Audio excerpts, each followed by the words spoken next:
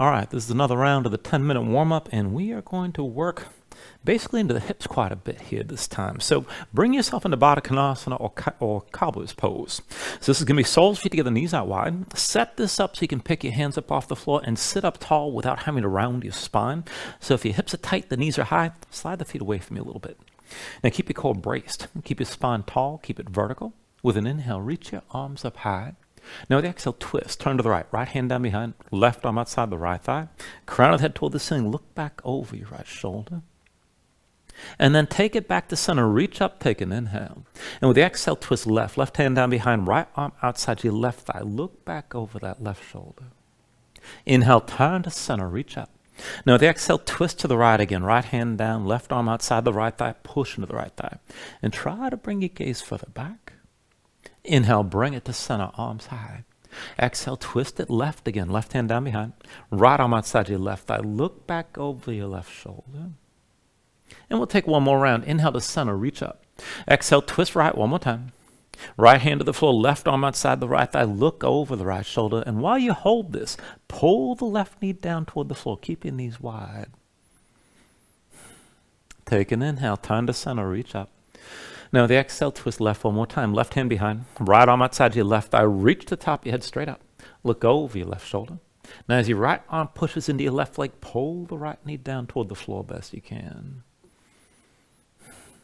Take an inhale, turn to center, arms high. Now the exhale, just bring the hands down and set them down outside your hips. Now fingertips pointing away from you. Push into the floor, lift your seat up off the floor. Now keep the feet together, keep your knees wide, and rather than just sagging down between your shoulders, keep your neck nice and long. And then with the knees still wide, just press your hips forward toward your heels, and then pull your weight back, and keep moving back and forth like this. And keep the feet pushing together. Draw the knees out wide as you're moving. If you're tight, you're definitely going to feel this. Now the next time you come back toward your hands, stay here and stay lifted. And keep that press from the shoulders. And then just move one leg at a time. Bring the left heel to the right knee close as you can go. And then set the foot down. Right heel to your left knee. And set the foot down again. Left heel to the right knee. Bring the foot back to the floor. Right heel to your left knee again. And bring the foot down. Left heel to your right knee one more time. Come back down to the floor with the foot, and then bring the right heel to your left knee one more time. And then back to center with your feet together. Set yourself back down. Shake your hands out a little bit. Now I'm just turning for the camera, but I want you to keep the feet together, keep your knees out wide, and then take hold of your knees, keep them wide, and lean back. So come up to balancing on your sit bones here. This is a variation of boat. Feet are still together. Draw this in close. Sit this up tall. And with your torso upright and your thighs pulled in close, reach forward between your knees. And we're going to go back and forth, lowering and lifting. So as you're ready, just lean back about halfway, let your legs go forward, and then pull back up and keep your gaze forward. Lower again for 2. And then lift this back up. Lower for 3. And then pull your legs in, sit up tall. Lower for 4. And then sit this back up again. Lower for 5. And then sit this back up. Lower for 6. And then bring the legs back in. Lower for 7. And then come back up. Lower for 8. And then sit back up again. Now lower for 9. And then sit back up. Lower for 10. And then come back up one more time. Set your feet flat about hips width distance apart. And now round your spine. Reach forward as far as you can. And now we're going to curl back, but only take this far enough that you can lift back up. So keep looking forward. Keep your spine rounded. And as you're reaching, slowly start to bring your torso back. Maybe bring the low back to the floor. Stop when you think you're going to lose this. And then reach the fingers, lift back up, and keep your spine curled. Again, start to lean back. Take it slow. Only so far as you know you can lift back up. And then reach the fingers and come back upright. Again, keep your spine rounded. Roll this back. Only take it as far as you can control. Reach to your fingers and lift back up again. 2 more times. Roll this back. Keep your spine rounded. And then reach to the fingers and lift back up. 1 more time. Roll this back. Now, once you think you're just about at your limit, hold here. Belly pulled in. Reach forward through the fingers. Take an inhale. And with the exhale, just release. And then once you're down, go ahead, bring your arms out to your sides, fold your knees right and left for a moment just to keep things loose. And then go bring your knees into center here. Set your feet flat. We're going to take a variation of bridge. So feet on the floor about hips width distance apart. Bring your heels in close to your seat so you're starting with your low back basically flat. And then arms out to your sides, elbows in line with the shoulders, but keep the forearms vertical, make your hands into fists. This is basically like a bench pressing position. So keep the fists clenched and your elbows and shoulders pressed down, gaze up toward the ceiling. And we're going to go up and down from here. So with an inhale, pressing your feet, lift your hips, squeeze your glutes, and then roll your spine down. Press your hips up high. And then roll this down again. Lift your hips, and then bring it back down. Press your hips up high, squeeze your glutes, and then lower to the floor. Lift your hips up again and roll it back down. Press your hips up high and then lower. Now lift up one more time and stay lifted here. Now keep your glutes squeezing, keep lifting. Bring the feet in a little bit closer to each other.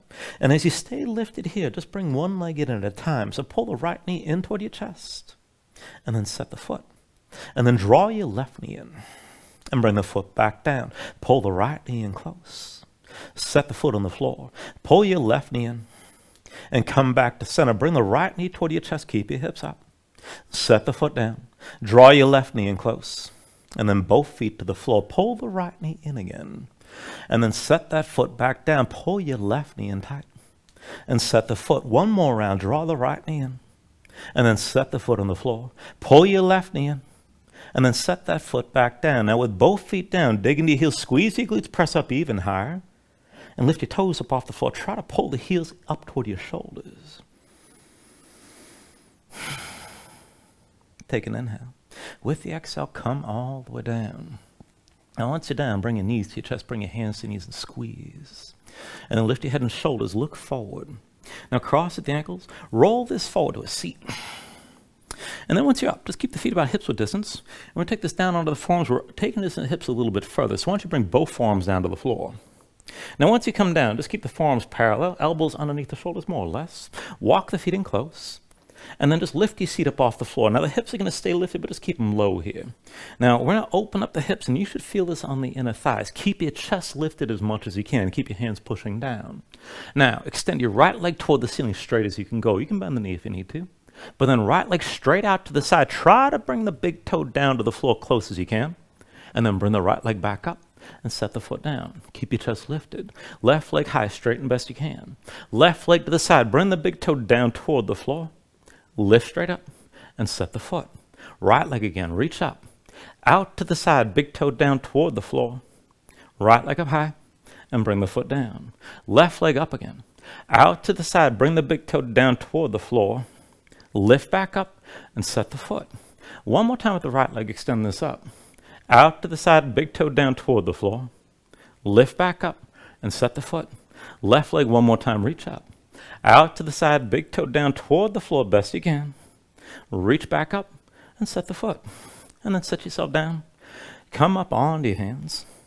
And once you lift it, just take a moment, roll your shoulders out a little bit. Once the shoulders are ready, cross at the ankles, roll forward your hands into all fours.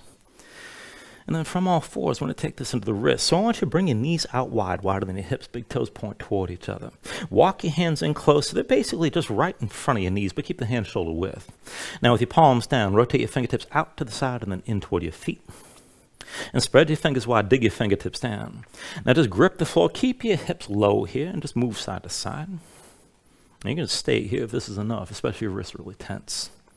Now, if you're able to take this further, go ahead, bring your shoulders, pull forward, pull the elbows underneath you, and keep gripping with your hands. Take as much weight on your arms as you can. And then from here, keep your weight forward, keep your grip, and let's move the legs one at a time. So extend your left leg straight out to the side. Try to touch the heel to the floor. And then set that knee down. Right leg to the side with the heel down. And then come back into center. Left leg out to the side again, heel to the floor. Come back into center. Right leg to the side, touch the heel down. And then back to center here. One more time with your left leg out to the side. And then bring it back to center. One more time with the right leg to the side. Back to center here again. And then come up onto the fingertips. Down to sitting on your heels. And take a moment here. Shake your hands out. Loosen your fingers and loosen your wrists. And then once your hands are ready, come into all fours. And then from all fours, we're going to take it down to a forearm plank. So bring both forearms down. Now you can set it up with the forearms parallel or put the palms together, whatever suits you best. Just keep the elbows at shoulder width. And then step your feet back. Bring your body into line. But set the feet up about hips width distance apart. Now keep your hands pushing down. Keep your spine lifted. Hold that lift. And let's go back and forth one leg at a time. So as you hold this, keep your chest facing down. Pull your left knee forward close as you can to your left shoulder. And then step back. Bring your right knee to the right shoulder. And step back. Left knee forward for 2. Step it back again. Bring your right knee forward. And then step back. Left knee forward for 3. Step it back again. Right knee forward. And then step back, left knee forward for 4. And then step it back, right knee forward. And step it back again. Left knee forward for 5. Step it back. Bring your right knee forward. And then step back again, left knee forward for 6. Step it back. Bring your right knee forward. And step back again, left knee forward for 7. Step it back. Bring your right knee forward. And step back, left knee forward for 8. Step it back. Bring your right knee forward and step back again, left knee forward for 9. Step it back. Bring your right knee forward and step back again, left knee forward for 10. Step it back. Bring your right knee forward. Step back one more time, and then from your forearm plank, so your feet are still hips width. Roll your heels left and come up onto your left hand. Now right forearm down, keep your hips lifted. You can stay here, this is good enough. Now if you can take it further, take a half bind, left arm behind your back, keep the shoulder drawn back. Now keep your left foot pressing down, and just move your right leg from underneath, step the right foot forward, and then step it behind. Right foot forward, and step it back again. Right foot forward, step it back one more time, come back to center to the forearm plank. I'll take it the other way. Roll your heels left, come up onto your right hand, keep your hips lifted, maybe stay here.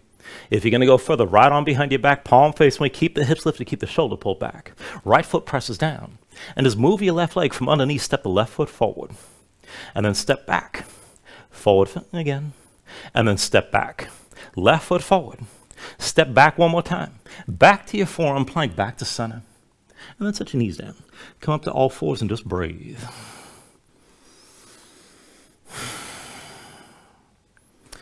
Now, one more thing before we move on from here. So this is going to go into the hips, into the shoulders, and then we'll work a little bit of compression. So we're going to take this down to a dolphin pose. So come back down to the forearms. You got the same choices here. You keep the forearms parallel with the palms down, or put your palms together, whatever suits you best. Just keep the elbows at shoulder width, and keep your hands pushing down. Now tuck the toes, both feet. Lift your knees and bring your hips up high. Walk your feet in, and get your hips up as high as you can. Let your head just hang. Keep your hands pressing down. Now back and forth here. With an inhale, raise your right leg high behind you. Bend your right knee, hang your right foot left. And then straighten the right leg and bring the foot back down. Left leg up high. Bend the knee, hang the left foot right. Straighten the leg, reach up, and set the foot down. Right leg high again. Bend the knee, hang the right foot left. Straight leg, reach up, and then bring the foot down. Left leg up high. Bend the knee, hang the left foot right. Left leg straight, straighten up. And then set the foot down. One more time, right leg high. Bend the right knee, hang the foot left. Straight leg, reach up, and bring the foot down. Left leg high one more time. Bend the knee, hang the left foot right. Straight leg, reach up, and bring the foot down. You're still in dolphin. Now we're going to take this to the baby crow. So push in your hands, keep your hips high. Walk your feet forward, bend the knees, and bring the thighs in toward the sides of your ribs. Now try to round everything in close. Bring the knees toward the armpits close as you can go. And if you can touch the knees to your arms, keep looking forward, keep leaning. See about leaning enough to lift your feet. This is baby crow. And just come as close as you can. All right, when you're ready, go ahead, set everything down. Come up to all fours, take a moment, move around here.